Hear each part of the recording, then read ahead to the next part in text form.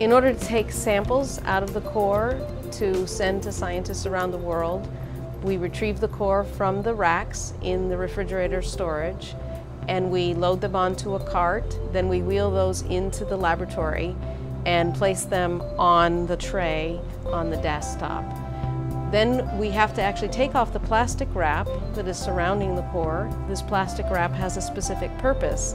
It's to retain the moisture inside the core so that it doesn't dry out, and also hold the core together.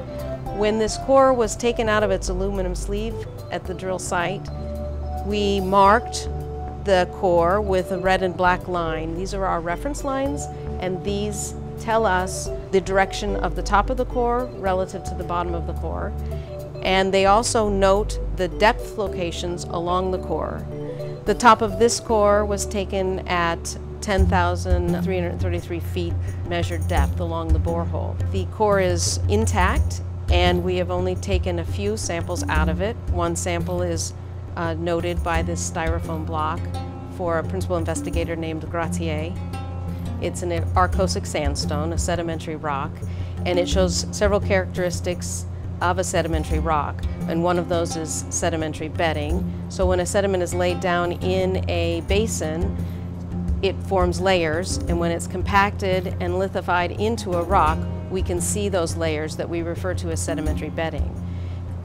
The bedding is distinguished by variations in color. So the bedding in this sandstone is in this orientation, and this fault clearly offsets this dark layer.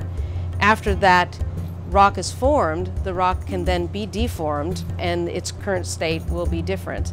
The deformation at this depth, about 3 kilometers depth, will be fractures or brittle deformation.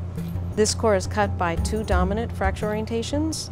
One is in this orientation right there, and then the other set is in this orientation coming down through here. Most of these fractures are not disturbed, but then a couple of them have been broken, and that is an artifact of drilling.